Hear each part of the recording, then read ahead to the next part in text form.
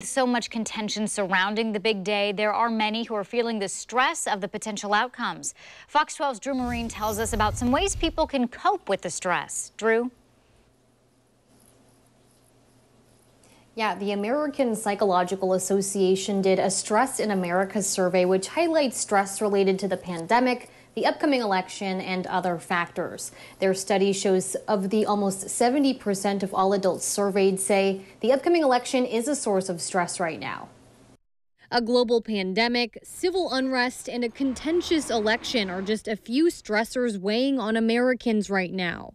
I think everybody, regardless of what side of the issues that you're on, everybody's stressed about this election. And a survey done by the American Psychological Association confirms that 76% of Democrats, 67% of Republicans, and 64% of independents all agreeing this election is a significant stressor.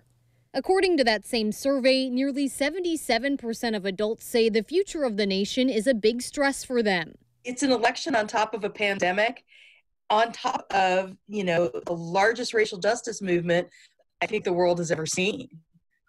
And that all right there together is a Gen Z ball of stress.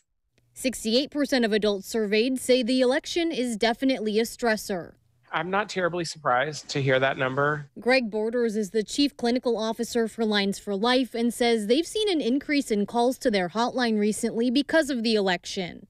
They're experiencing an increase in symptoms of anxiety, some depression, agitation, irritation.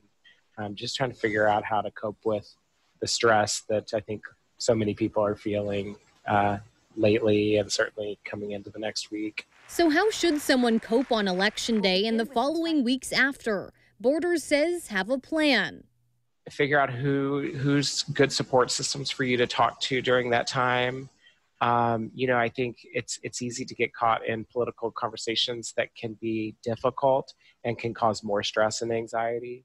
And so it seems like it's really important, I think, ahead of time to figure out what your boundaries are around that. The APA says tensions were also high in 2016, but things this time around have increased dramatically. 4 years ago, 52% reported that they were stressed because of the election compared to 68% this time around. If you're feeling stressed and you want someone to talk to, you can call the Lines for Life number at 1-800-273-8255. Live in Southeast Portland, Drew Marine, Fox 12 Oregon.